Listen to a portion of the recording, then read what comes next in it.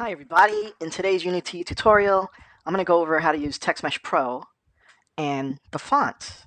You know, it comes when you kind of import the TextMeshPro stuff, you have this Liberation Sans font, but what about other fonts? So let's just start up a new project here in Unity. So I'm going to open up my Unity Hub, and I can make a new project. I always make my projects 3D, so I'll just leave this one 3D and I'll say fonts. I'll say TM Pro TextMeshPro Fonts. Create project. Let that rev itself up. Okay, so got a new Unity project. Let me close that and let's maximize this. So here's a blank scene, a 3D scene. Let's add some TextMeshPro text. So I'll go to sample scene, right click, game object, UI for user interface, TextMeshPro text. Okay.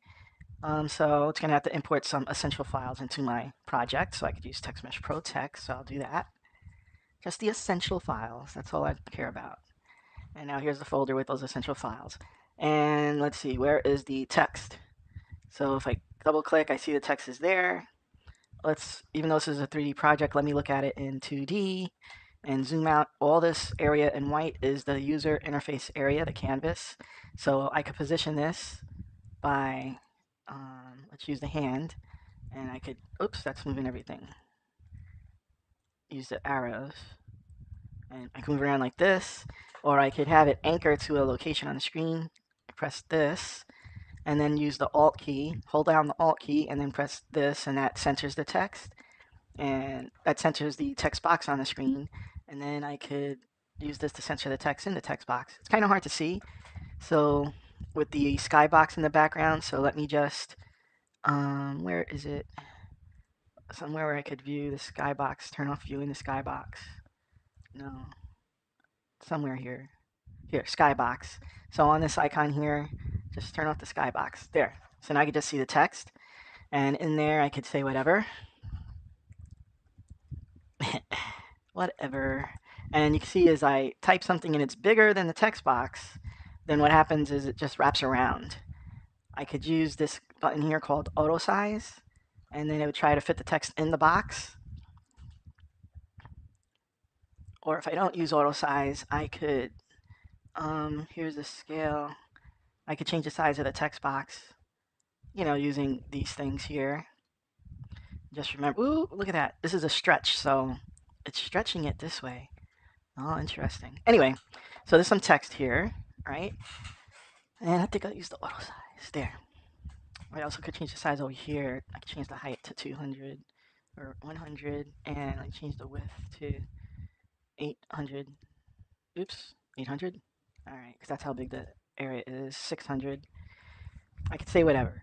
Now, when I look at this TextMeshPro text object, here's the properties is where it says the text, and here it says the material and the font.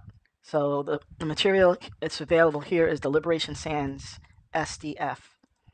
And there's only one other SDF, that's this one, available. So let's see what this one looks like. If I select that one, that's Liberation Sans.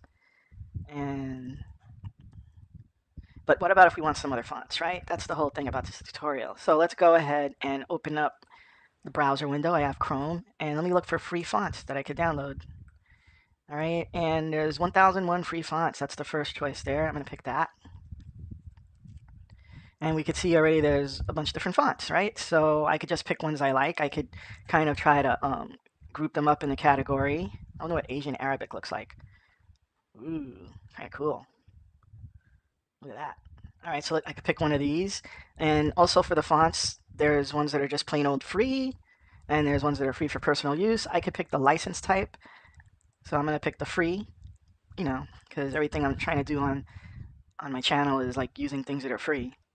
So I could pick a font, and let me see, this one I could just download it. And you may have to like register on the site to download fonts.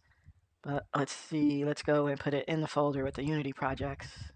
Here's my TextMeshPro Fonts project. Here's the assets folder, and I'll make a folder here called for my fonts. Okay, just say fonts, and then in here I'll download this first font. that I see. That's one. Let's see what other kind of. There's so many fonts here.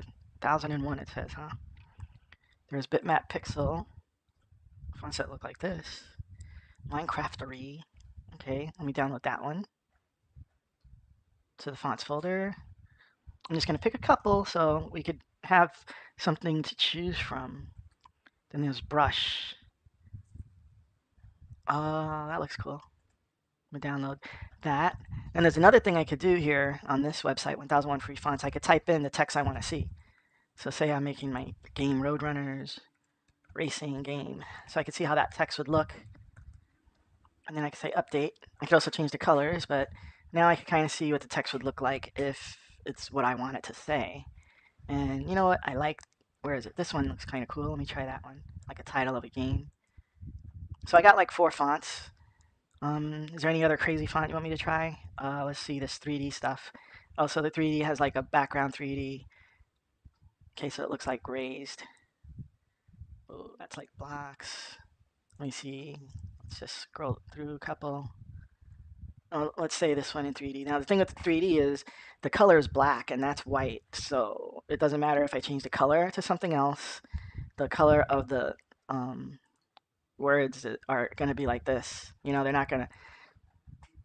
Anyway, let me download one. And so now I have a couple of fonts I downloaded to a folder, to an assets folder here, which we can see right here is a font folder. Now let's go back full screen over here and let's look at this fonts folder. Let me show and explore. So here in this fonts folder I have zips and meta files. Let me sort by type for a minute here. So I'm just going to unzip all these here. Let me extract this one. Okay, and extracted it to a folder. Blow brush. Now I don't need the zip. Delete. Then burger doodle. Extract. Okay, and now I don't need that zip. And what else? I got 2 more. I got Edo. Extract.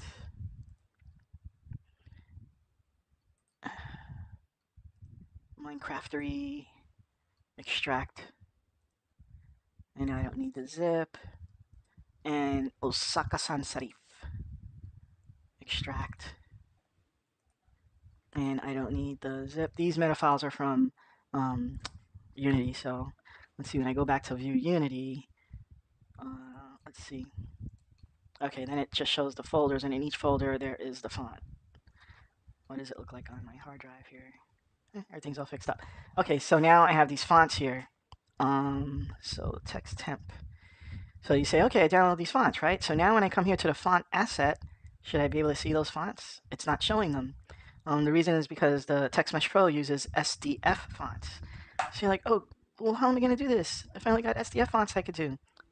Okay, so there's a tool up here, Window, TextMeshPro, Font Asset Creator. This is to make fonts that could be used in TextMeshPro. So now I can just pick any of the fonts, like the blow brush, right? And then I could say create a font atlas. This is like, so it could be used in TextMeshPro. And then I could save that font atlas now that's ready for TextMeshPro. And I could save it. I'll just save it in the upper root of the fonts thing, save, okay? Then I could go to the next font, which is this guy, generate the atlas. Again, do a save to the fonts folder itself, bam. And I'm gonna go through like this and just translate all the fonts I picked, save, go up a folder, save. And what else do I have?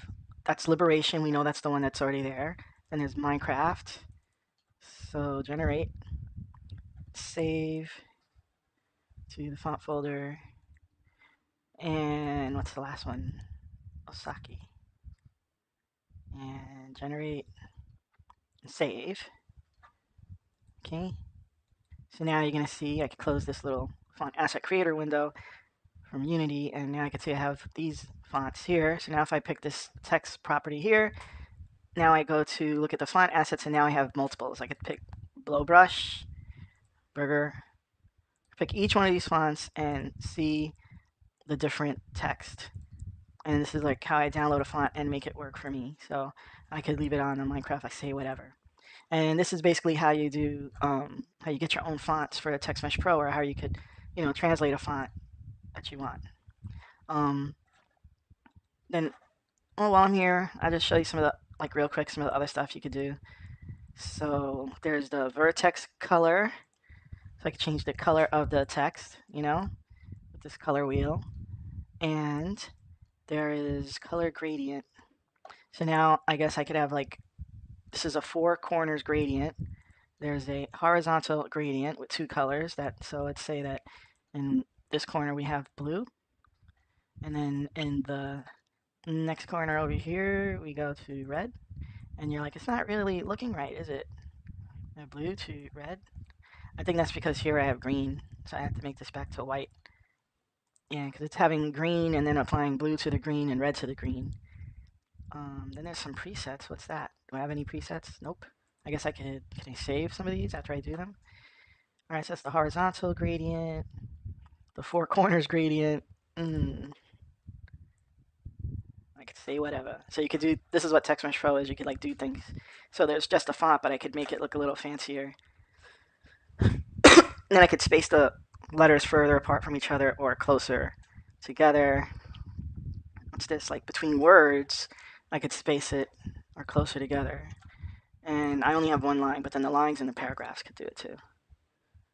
So, ooh, what's these extra settings? Extra settings, margins. So you could play around with a lot more things to take a normal thing and make it look prettier. You know? So that's how you get the fonts, a little bit about how you play around. That's the end of this tutorial. It's a quick one. All right, bye.